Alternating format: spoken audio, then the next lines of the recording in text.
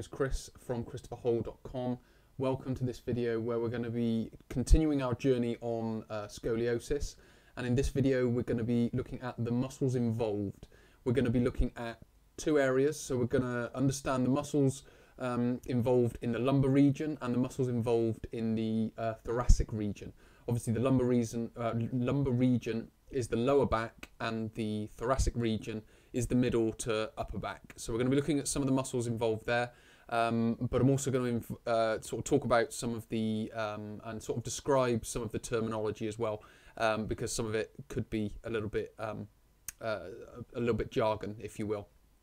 And before we get into that, I will just mention my social channels. On Twitter it's at Christopher Hole, Facebook is Christopher Hole Training, and Instagram is Christopher Hole.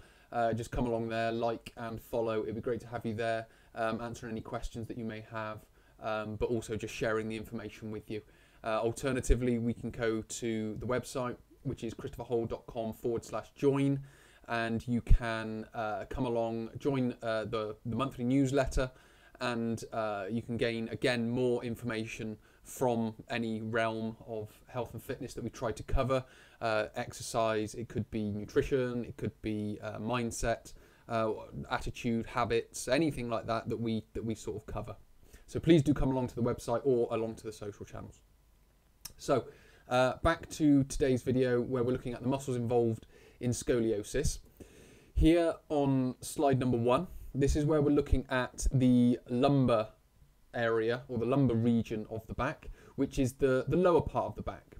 So we've got here, this is our diagram of a scoliotic spine. We don't really need to worry about the extent of the scoliosis, because that's not the focus of this video. We're very much focused on what the muscles are doing within that region of the back. So I've taken this information from Scoliosis, Muscle Imbalance and Treatment from the journal British Journal of Sports Medicine.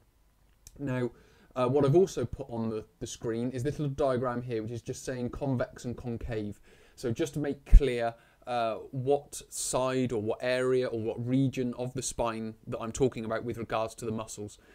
Now, I haven't put any of the muscles on the screen because I'm going to sort of describe where they are, and it was quite hard for me to find a picture which had all the muscles that I wanted on to be able to describe. So I've just gone with the spine, and I will talk about where the muscles are. So what we've got here, the first two muscles, what they found is the glute medius and the quadratus lumborum on the convex side were weaker. Now, in their text it was weaker. You may find in other texts it's inhibited. And what they're basically saying is the muscle isn't working as effectively as it could. So the convex side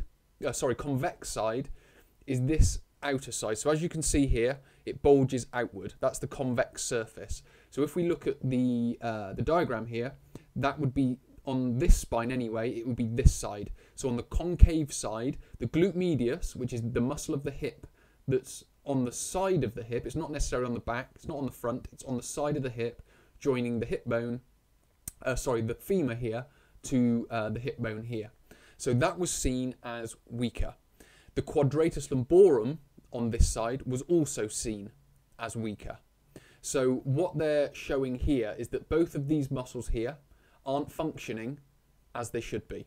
So these might be muscles that we would want to bring extra activity to. So when we're doing an exercise program, these are the muscles that we would put a little bit more focus on, and we would want to make them more active. Now, that's not necessarily there to correct the spine, but it's there not to, or to prevent or minimize and manage any progression. So to slow any progression of the scoliosis is to try and keep those muscles active, if you will. And what we then have is on the erector spinae and the multifidus, which is on the concave side. Now, on the concave side, we would have this bit here, because this is the concave surface, so it curves inward. So that would be in there, and it would also be in here as well. So you could see it would flip sides. So here it would be on the left side, and here it would be on the right side, because the erector spine and the multifidus go all the way up the spine on both sides. So we wouldn't just be focusing on here, it would be here and here, if that starts to sort of make sense to anyone. So with regards to the erector spinae and the multifidus, these were the ones that we would be focusing on with regards to any strengthening exercises, if you will. What we then get is the thoracic spine. So the two diagrams are exactly the same. The reference and the source of the information is exactly the same. All I've done is I've changed the muscles. So we're now looking at further up the back into this area. So we've got a trapezius, serratus anterior and rhomboid. Now rhomboids join the shoulder blade here to the spine, shoulder blade to the spine. The serratus anterior is more sort of, you could say, under the armpit and under the upper arm. So if you put your upper arm against your body, that would be touching the serratus anterior. So it's on this sort of side of the rib cage, and obviously on this side of the rib cage as well. And then trapezius is a big muscle, a big kite-shaped muscle that basically spans the whole of the thoracic and upper spine in the cervical spine as well. So it sort of joins on here, goes all the way out and up to the shoulder here, and then up in this area of the back as well. So you can see it's sort of a big diamond / kite shape of the upper back here. So the trapezius on the convex side and the serratus anterior on the convex side. So as we get up to the top here, we're now starting to look here. So whereas before this was the concave for the erector spinae, this would also be the concave for the erector spinae in the thoracic spine. But what we're looking at is the convex side, which is the trapezius and the serratus anterior. So these muscles here, the trapezius and the serratus anterior, would need to be activated using exercises and using movements of the shoulder and movements of the shoulder blade to be able to activate those muscles. And then you've got the rhomboid on the concave side. So you've got the rhomboid on this side. So this was seen to be weaker and would need to be activated. So what we can start to understand are, certainly from this source anyway, the muscles that are inactive, the muscles that aren't working as effectively, because their opposing muscles will be on the active side. So here we're talking about weaker and inactive. The synergist or the opposing muscle would be the more active on the opposite side of the body, if that makes sense. So what we can start to understand now is a little bit more of an understanding of what muscles are doing what and where in the body they are. So when we go into a gym or we go and see a therapist or whatever it might be, we can then start accessing the right muscles and working them in the right way, because the opposing muscles would just need to be inhibited, which would be more stretching, massage, recovery type exercise, if you will, rather than the traditional exercise of possibly lifting weights or just movements of the arm and things like that on the weaker side.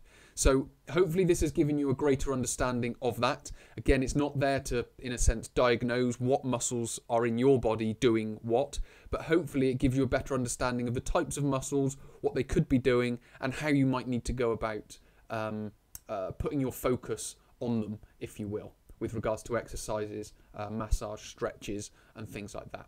So many thanks for watching. Hopefully this video has been helpful for you. Hopefully it's given you a little bit of an insight into what you need to do within your body and within your exercise sessions to help manage and prevent any progression of your scoliosis. So many thanks for watching. My name is Chris from ChristopherHole.com. I'll speak to you in a future video.